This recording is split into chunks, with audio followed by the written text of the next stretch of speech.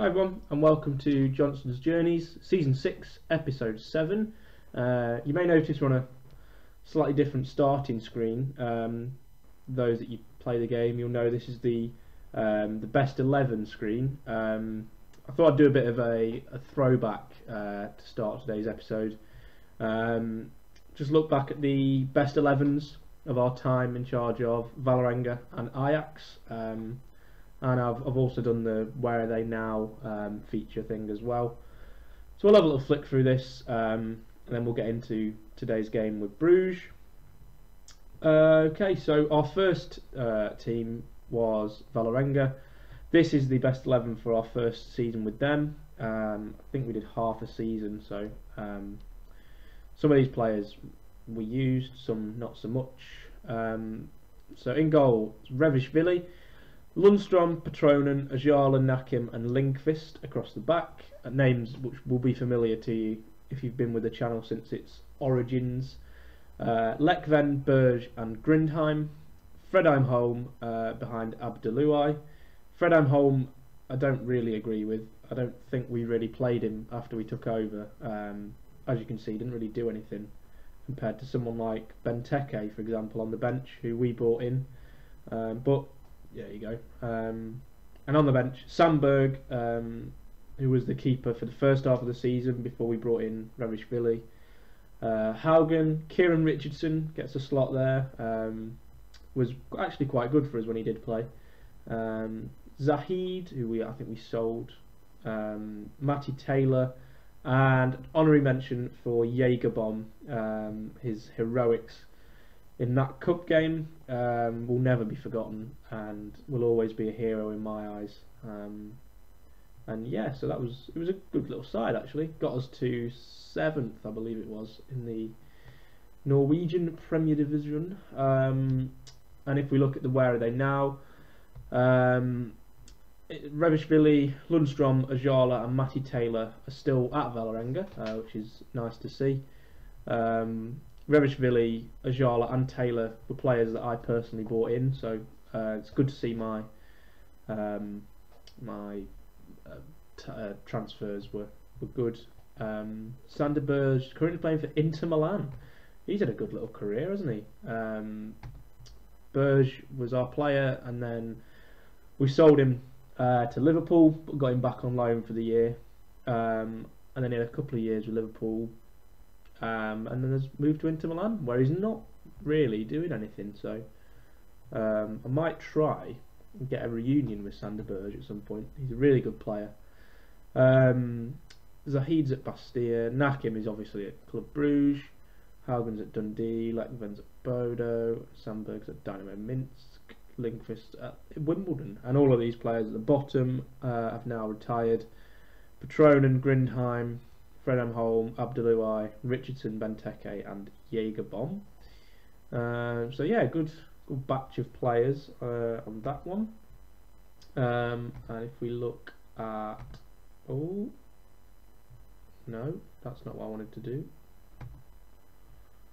Oh God. Cut this out.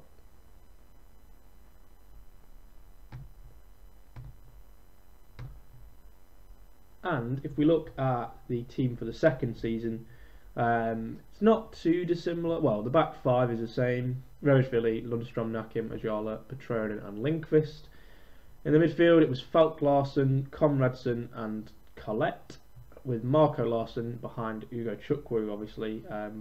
18 goals in 26 games. One of the best free signings I think I've probably ever made on this game. Absolute hero. On the bench, Haug, Browning, Grindheim, Benteke, Donham, Abdelouai and Thor, who's another heroic fullback that we signed. He was quite good actually, wasn't he, Thor? And this was obviously the team that guided us to second in the league. Abdelouai making his second appearance of the season in the last game of the season, scored the winner and got us to second, which was just brilliant. Absolute scenes. If you've not seen the Valerenga stuff, the production quality isn't the best, but some of the performances and especially that second season when we were in some crazy form. It's well worth a watch. Go back and check that out if that does interest you. And we'll have a look at the where are they now. Again, Revishvili, Lundstrom, Ajala, Collette and Marco Larsson are still at Valerenga as well. Another 2 players that I brought in and have been there for a while now. Nakim and Ugo Chukwu is obviously at Brugge as well. Browning at Strømsgodset, Falk Larsen at Lillestrøm, Conradsen at Haugesund, Thor's still playing, Kristiansund, Haug at Fredrikstad, Lindqvist at Wimbledon obviously. And again, these players at the bottom have retired. Donham has retired in addition to the other ones. So yeah, it's a lovely little throwback. Some really talented players in that bunch. Now we will look at the Ajax best 11. This was our first season at Ajax. Again, we joined sort of halfway through the season. So it's Pickford in goal, Lang, Forlen, Nakim and Woudenberg, Godelj and Oliveira, Medeiros, Klaassen, El Ghazi and Sehuis. Some big performers in that side, mainly the front 4, El Ghazi, Klaassen, Medeiros and Sehuis. Apart from Medeiros, who just misses out on they all scored over 10 goals and played over 40 games nearly each. So we had the European run. I think we had a cup run as well. So it was there was a lot going on in that. As soon as I joined, it was crazy. And the bench, Onana, who was the goalkeeper until I joined, and then obviously I brought in Pickford. Izquierdos, who started until I brought in Nakim. Penna, who started until I brought in Oliveira. 3 key signings there. Christian Rodriguez, the left winger. Ugo Chukwu makes it on there, even though he was never that great for Ajax. Aldrete was the backup left back, and Zivkovic as well. Bit of a Football Manager Hall of Famer, but never really hit it off under my management. And if we take a look at the where are they now, people have got 18 remember the side that lifted the Dutch Cup. That's right, yeah. So Oliveira, Godelj and Penna are still with the club, although as I think I mentioned in a previous episode of this series, Penna obviously we had, then we sold, and then we left, and the new manager brought him back, which is a bit of a strange one. But 3 good central midfielders there. So Oliveira, as I say, was one that I bought in. Klaassen moved to Spurs just after we left. El Ghazi to Milan, and Medeiros at Liverpool, all players that were part of the exodus after I left. Woudenberg and Onana are at Stad Rennes. Oh, so Woudenberg's left. A player that was always had interest, but one I was always reluctant to let go, but has now joined Onana at Rennes. Izquierdos is at Espanyol, Sehuis at Everton and Lang at Newcastle. Again, Sehuis and Lang left when I did. Nakim and Ugo Chukwu at Club Brugge, obviously. Aldrete at Monterrey. Pickford's also left, now back in England with Swansea. Zivkovic has moved to their rivals PSV, and Forlan is in Saudi Arabia, is it? Yeah. And Christian Rodriguez has presumably retired. Yeah, he has, yeah. Had a spell at Coventry after he left us. That's strange. So yeah, that was a good side. We didn't win the league. We came... Did we come second that year? I think we came second that year. I took over and we were like 12th. So where's the team of the year? There it is. And then our second season, so the back 7. Oh no, sorry, it's exactly the same as the year before, apart from James Wilson up front instead of Sehuis. So Pickford, Lang, Nakim, Forlan, Woudenberg, Godelj, Oliveira, Medeiros, Klaassen, El Ghazi and James Wilson. Again, loads of appearances. We had Europe, Cup runs. The front 4 all this time did bag over 10 goals. Klaassen and Wilson nearly hit 20. Klaassen had a mad bit of form at some point. And on the bench, Frank Savour, Vittorini, Czerny, Gruick, Sehuis, Jemison, and Ugo Chukwu makes it again with a better return than the season before. I think he scored the goal that won us the league. I'm sure that happened. So yeah, some players. Czerny obviously is now with us. So yeah, and we'll look at where are they now. We won the Eredivisie and the Dutch Cup, and I think we won the Super Cup as well that year. So we technically won the treble even. Olivier and Godelge are still there, obviously. Savour is still there. He was a young keeper I got on a free transfer and has great potential. Someone I've looked at bringing to Brugge, but we're well stocked in terms of keepers. And Jemison still there as well, a player I brought in the second season. Klaassen at Spurs, El Ghazi at Milan, obviously, as we know. Medeiros at Liverpool. Vittorini was only on loan for us and has now joined into Milan, so he's playing with Sander Berge. James Wilson left as well after I did, now at Leicester. Woodenberg obviously left, Sehuis left. Gruick again was only on loan, and did agree that move to Olympiacos while he was on loan at us. His contract was running out, I think, so. Lang at Newcastle, Nakim Czerny and Ugo Chukwu at Bruges, obviously, and Pickford at Swansea, Forlan at Al Ittihad. Interesting, yeah. And what I'll also do is I'll check the overall best 11. Interestingly, the Valerenga one does take our 5-4-1 ish sort of formation, and we'll see how many of players that we used made into this, into the overall best 11. So Revishvili is there in goal, Lundstrom is there at right back, Ajala and Nakim. Bergan isn't one of ours though. Who is he? Stromsgodset. Oh, he had a year on loan there recently, and so he makes the best 11. Ivan Nasberg is at the left back spot, not one of ours. Is there currently, has been there for a couple of years. Looks like he's coming and did a good job of replacing Lindqvist finally. So Konradson, Grindheim and Berge make up the midfield, probably rightly so, yeah. Ostenson plays as the attacking midfielder. He's at Rosenborg now. Had a couple of years at Valerenga. Looks like he played quite well actually.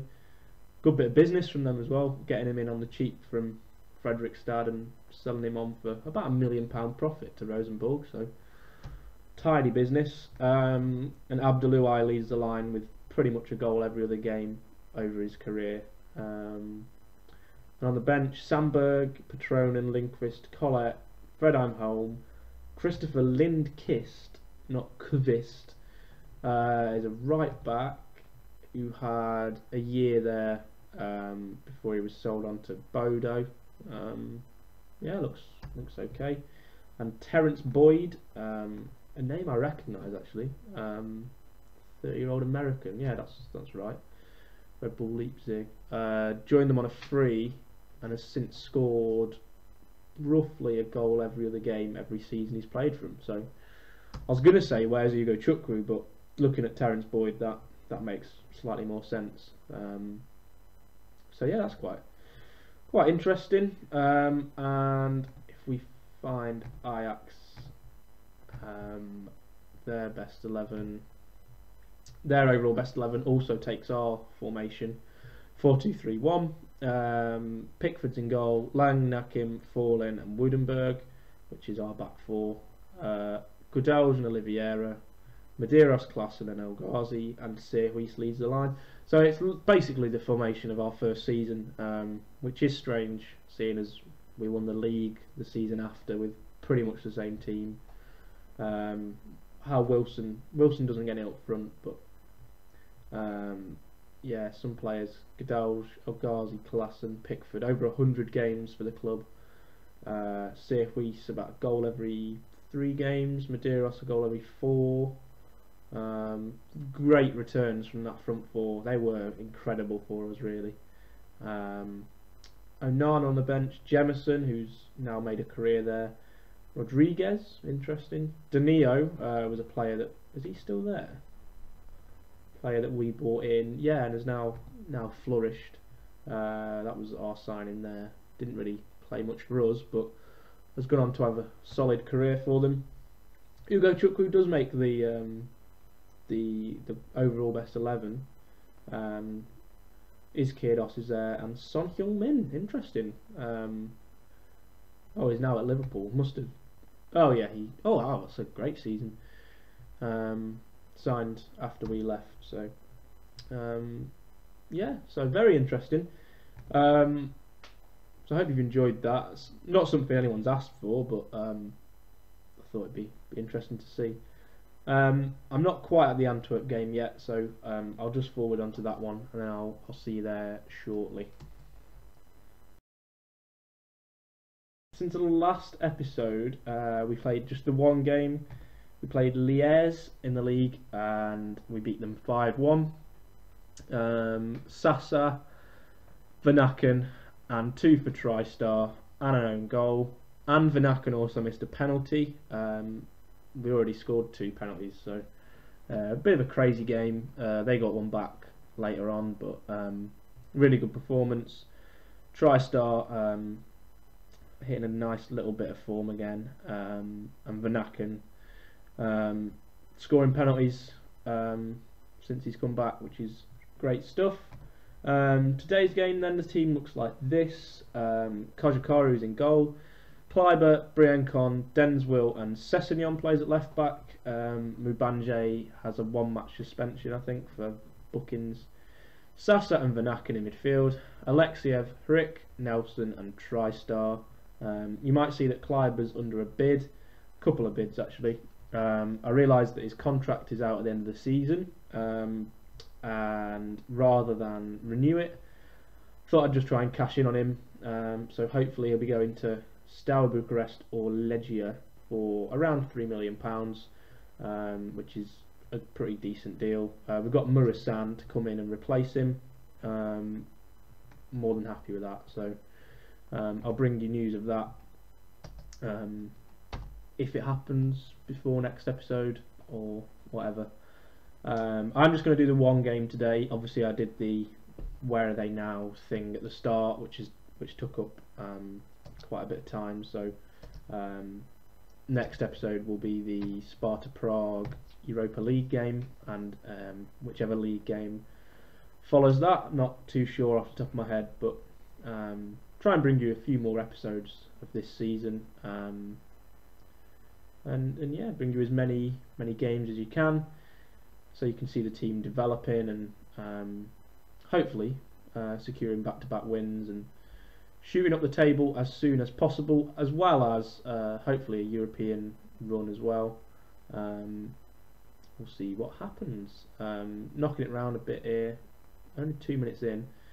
TriStar on the attack, Alexiev, Nelson, 1-0, thanks for coming, cheers.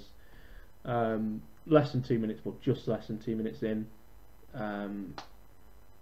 TriStar out to Alexiev, ball across, Reece Nelson, back post, banging finish, happy days. We're 1-0 up, and that takes us to 3rd in the table, which is massive. I'm presuming all these teams are playing today, but they've just not scored yet because it's so early, but we're keeping pace on them all, which is great. Still 9 points behind Anderlecht. Them and Genk yet to taste defeat. Obviously we took points off Anderlecht, but we didn't beat them, so and they've just hit the post, bloody hell. Just noticed, is that Goodicon playing for them? Where's Lorenzo Goodicon? It is, on loan from Ajax. Viewers of the Ajax part of this series might remember Goodicon, a player I signed, and I think he played a couple of games towards the end of our second season, I think. Now winds up at Antwerp on loan, so fair play. Blast from the past. It's been that kind of episode today, hasn't it, really? player with good potential. I'd be interested to see if he's reaching that yet. Tristar to Vanaken, hacked down by Ruiz, and the ref gets a red card out. And as I talk of Gideon, he's just been hauled off, actually, presumably to make a change to make up for them going down to 10 men. So yeah, we go in at half time, 1-0 up. Try and push on now, they're down to 10.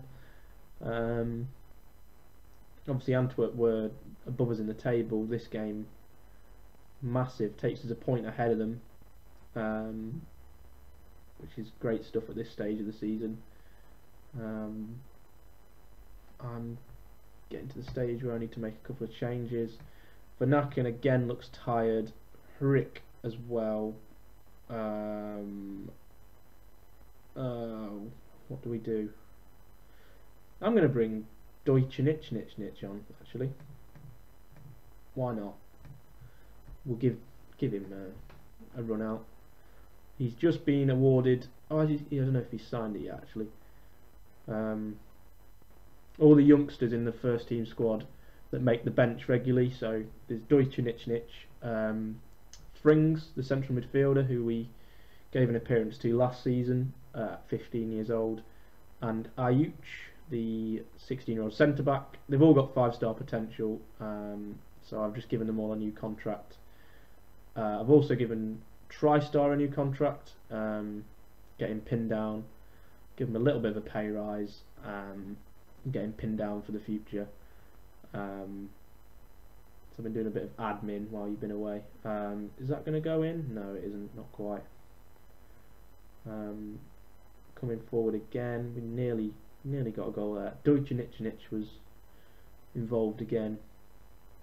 Looks bright, very bright, 16-year-old. Antwerp on the attack. Oh, Brian Cons just giving away a penalty. Goodness sake. Down to you then, Kojikaru. Can you bail us out? Number 9 stepping up for them. I don't know his name. Sremcevic. Pops it away.